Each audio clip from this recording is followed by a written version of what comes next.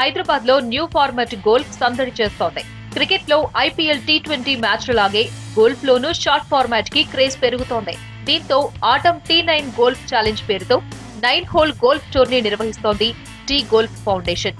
Boulder hills country club లో జరుగుతున్న ఈ ఇన్విటేషనల్ పోటీల్లో atom chargers, boulders ninjas, boulder hit tigers, BHGCC riders, Novotel stars, tea eagles, జాగృతి Jaguars కలిపి మొత్తం 7 జట్లు బరిలోకి దిగుతున్నాయి. ఒక్కో జట్టుకి 6 నుంచి 7 ప్లేయర్లు ప్రాతినిధ్యం వహిస్తున్నారు. T9 challenge, this ATUM T9 challenge is the most interesting innovation because there are lots and lots of golfers who as they get older would prefer to play 9 holes. This is going to be extremely competitive. The same concept in terms of everybody in colored clothing, but only difference being we're going to play 9 holes. We're going to have 2 singles games and 1 doubles match. And I can tell you very honestly that while there'll be a lot of camaraderie and fun and everybody's going to have a blast, it's still going to be extremely competitive because 9 holes is like a shotgun. You start badly, you could lose your match before you could blink. But it's quick. It's now from T50 or rather over 50 games to being a 20 over limited overs golf tournament. ఈ mega event ని ప్రముఖ electrical vehicle సంస్థ atom sponsor చేస్తోంది.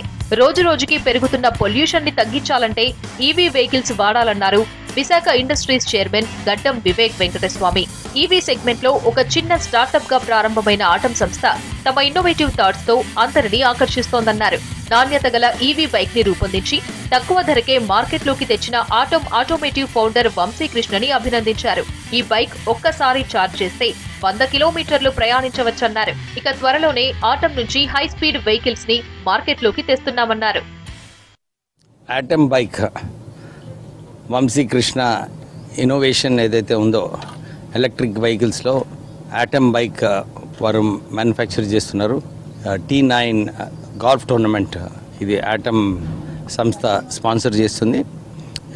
చాలామంది teams దీంట్లో participate చేసి ఈ టోర్నమెంట్ని విజయవంతం చేశారు. ఆటమ్ బైక్ ఎలక్ట్రిక్ అంటే 25 కిలోమీటర్ స్పీడు. ఇంకొక బైక్ కూడా త్వరలోనే వాళ్ళు లాంచ్ చేస్తున్నారు 65 కిలోమీటర్ల స్పీడ్తో. మెయింటెనెన్స్ ఛార్జెస్ చాలా ఫ్రీగా ఉన్నాయి.